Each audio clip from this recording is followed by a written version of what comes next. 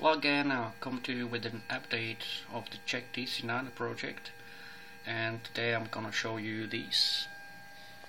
These are the engine pressure ratio indicators, or the EPRs, which only one of them is connected to the Arduino and via the USB cable to the computer, whereas the DC-9 Cool Sky add-on running in the Flight Simulator X. I've got two of them, but as I said, only one is connected, so I don't need this one for the moment. So I will show you only how the one that is connected into the board is working. What I also done today, I've been starting with some of the logic that these instruments needs to show correct values. For example, right now you see these instruments show like about 1.4 EPR, and the one in the simulator shows 0.8. Actually, this one is not correct, because as you can see, all the instruments are off, and that's because the bus is not connected to the APU generators. So what that basically means, that the EPR motor does not have any spring, so it naturally, the needle goes back to somewhere here by its weight, and that is because the rotor of the motor that is rotating the needle is connected to the AC bus, and it receives 11.5 volts, 400 Hz AC power. So now, when the AC power is off, it should look like this maybe, or like this. That's the other one. So it goes somewhere low. And what happens if I connect the left AC bus, because that's the left engine instrument? I click on it and look. Yep, we got 1.0 EPR right here. And if I disconnect the AC bus from the APU, it will go down like this, because there is no power in the rotor. So even though the stator coils, which are 3 there, are powered from the receiver, there is no current in the rotor, and this it should not show any value. Okay, I connected it connected back to the bus, C1, and what I show now, you see I have the X die to open, so it's not connected actually. And if I select the other bus and I turn off the left one, oops, and I got 0.8. This function is this behavior is not exactly correct, because I'm measuring the left DC, not the AC bus, but it should work something like that way. Anyways, if I look at the instruments in the aircraft, I got the 0.8 here right now and 0.8 here, and if I connect the left bus back to the APU, I got 1.0 here and I got 1.0 here, so that works pretty as per the simulator is working. What is important, that this is driven by the current that is go into the rotor, not by giving some value. So the instrument works naturally as it was designed. So okay, let's go to start the engine to show you how the gauge works when the engine is turning and it's working. So I go back to the overhead panel. You see I got everything prepared to start the left engine. So I starting left engine, left starter, and it will show nothing until the bus is connected and the value on the left EPR gauge on the flight simulator shows some value.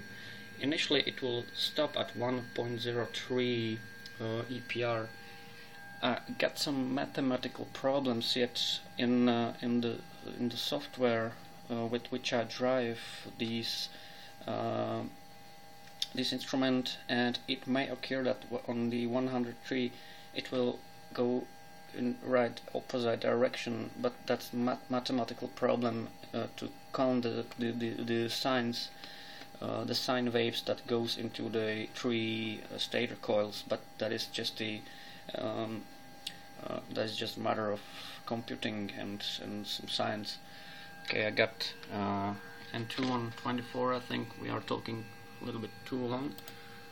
Let's go to put a fuel in it, and still I got 1.0, nothing shown right now. 1.0, so the EPR is 1.0, and it should rise to 1.0, 1.3 once the bus connects to the engine generator.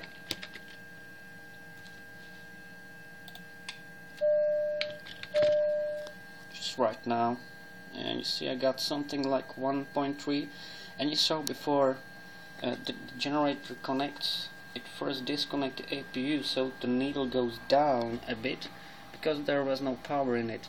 Then it swings back to 8, and then it goes back to 1.3 now, showing more than 1. And this is exactly what I have here. So the logic is working perfectly for me. And if I start increase the power into the engine, it will start raising, and it still shows perfectly the same. Now it's about 1.6, correction, 1.06, and I got 1.06 here, if I can find it. Okay, you cannot see it, but there is 1.11, sorry, 1.11, yes, that's exactly what I have here. And once we reach 1.40, the configuration, the takeoff configuration warning sound should start to yell to us that we have no flaps and etc. But still I'm adding, okay, with the F2 I'm adding thrust to the engine. Nothing happens yet. Again I got 1.32. I got 1.32 here, exactly. Okay, let's put some more, 140, and we should hear some yelling. And I got 140 here as well. And put it back to idle, and it goes back to 1.3. Here we are. You see I got this box set to 205, so and there is a problem that I don't have it connected to these levers, but okay, I tried to put a 205 into the engine, so I got pressure ratio of 205, which is quite normal for takeoff on a normal day, like 15 degrees Celsius. Okay, let's go adding thrust, and now when we will reach 1.8, it will increase much more radically, much more gradually. Okay, see, just put 1, 2, 3, 1, 2, 3, 1, 2, 3, 1, 2, 3. Increases much more quickly. And I've got here right now 205. I'll decrease a little bit. Okay, I'll set the bug here to 195, so if I set it to 205, it should be right here. Okay, there's a little difference, but it's not that much, and still can make some adjustments into the software that controls the coils. And okay, showtime's almost over. Let's go back to idle. You see it almost following the Cool Sky EPR gauge. And so that's it maybe. We'll turn off the engine right now and it should go back to 0, and also there will be some jumpings.